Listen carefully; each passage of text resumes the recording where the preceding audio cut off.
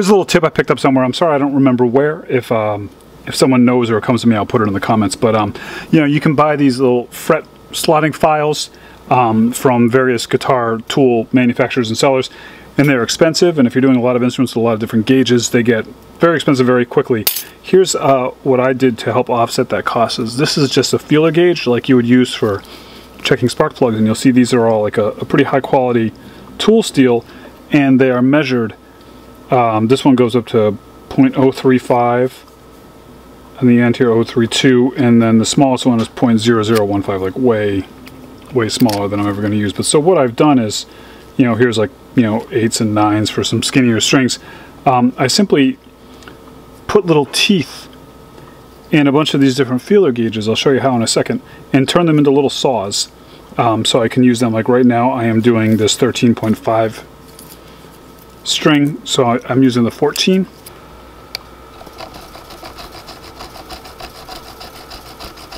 And I just saw my slot just like that. You can pick these up at auto parts stores for like $5 to $10, and there's a gazillion potential saws in here. And the other thing I can do is I can mix and match. So I might take, if I take 0.014 and 0.015 and put them together, now I have a 0.029.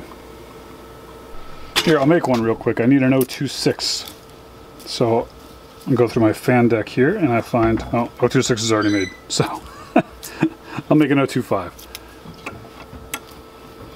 Simply clamp it into this little vise here.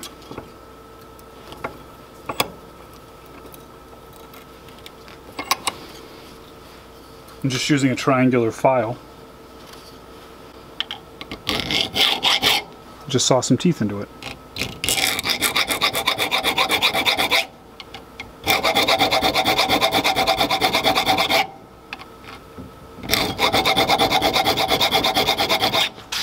This is a thick one, so it's going to take a little more work than some of the thinner ones.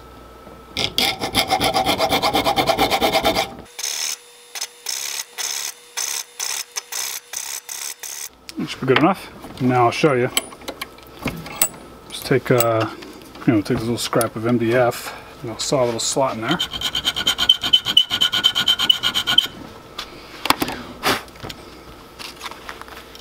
And there we go.